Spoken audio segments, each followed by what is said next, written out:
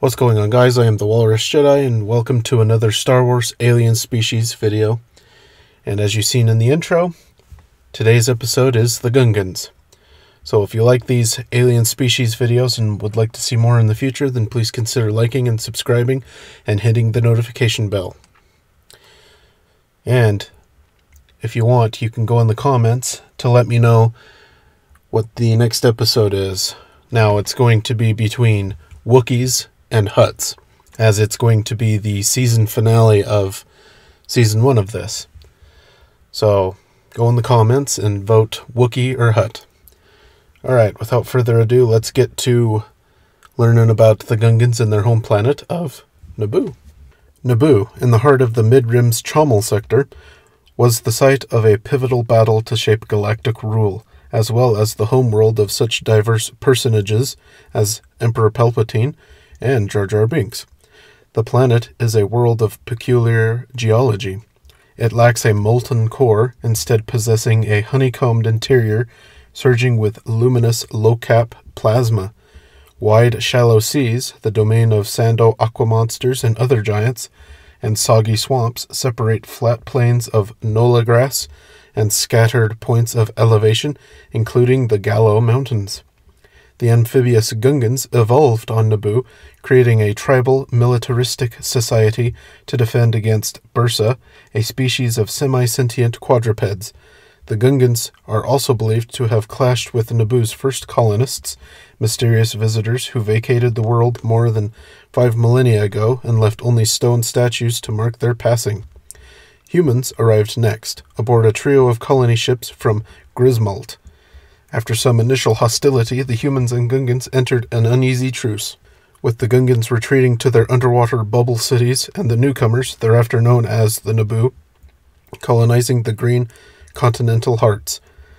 Though separated by geography, the two societies had their own internal wars. A clash between Gungan bosses in 3000 BBY led to the establishment of the ruling city of Otoh Gunga, while Naboo's time of suffering, circa 1000 to 800 BBY, ended with the inauguration of the planetary capital, Theed.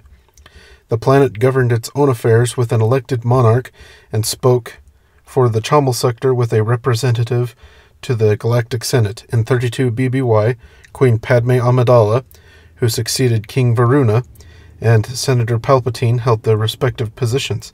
Palpatine, in his guise as the Sith Lord Darth Sidious, arranged for a Trade Federation blockade and invasion of Naboo.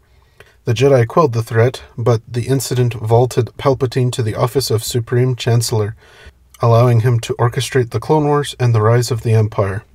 Amidala became Naboo's senator in 24 BBY, with the throne filled by Queen Jamilia. Then Queen Apellana, suspected of harboring Jedi fugitives after the Clone Wars, Apellana became a martyr for the local resistance when the 501st Stormtrooper Legion assassinated her. Naboo also housed Emperor Palpatine's private retreat, and Amidala's former chief of security, Panaka, became Moff of the Chommel sector. But underground resistance to the Empire remained lively, and the planet erupted in celebration following the news of Palpatine's death. Its terrain makes up mountains, plains, and swamps. It has a diameter of 12,120 kilometers. It has 26 standard hours for its length of day, and its year is 312 standard days. It has a population of 4.5 billion, and humans and Gungans call this planet home. The species mix is 72% Gungans, 27% humans, and 1% other. Languages spoken are Basic and Gungan. The government is democracy. And major exports are grains and works of art, and imports are technology, processed foods. The Gungans of Naboo, a planet in the Mid-Rim, are bipedal amphibians who live primarily in cities beneath Naboo's great bodies of water. They are tall and thin, with long, expressive ears, a bill-like mouth, and webbed fingers and toes. Their skeletal frame is made of cartilage, making them more flexible for underwater movement. When swimming, their nostrils seal, nictitating membranes covering their eyes, and their eye stalks partially retract into their skulls, making underwater travel very easy for them. They also have tough skin on and around their heads, enabling them to burrow through sand and gravel with little difficulty. Compound lungs permit Gungans to breathe both air and water, and powerful legs allow them to swim very quickly.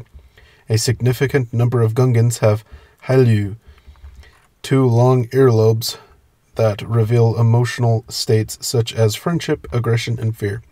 This species is omnivorous, although they have large teeth for cracking open shellfish, a staple of their diet.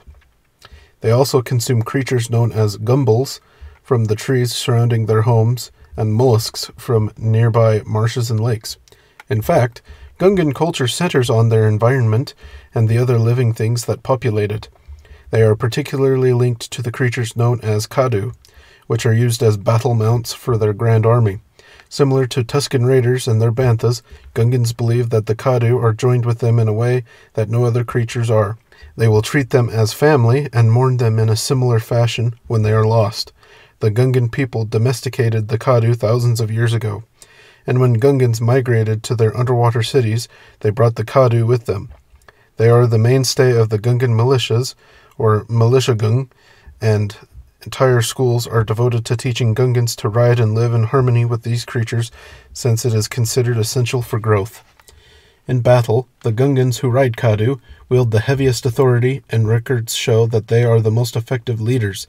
Kadu are given to Gungan officers with great ceremony, and officers never abandon their steeds unless they die or they are retired due to age. In a like manner, Kadu will never desert their owners, feeling a profound love and loyalty.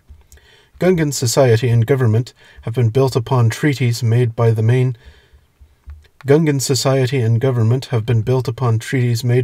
different settlements and clans. Gungan life is governed by the rules and decisions set down by the High Council, which is led by an elected boss.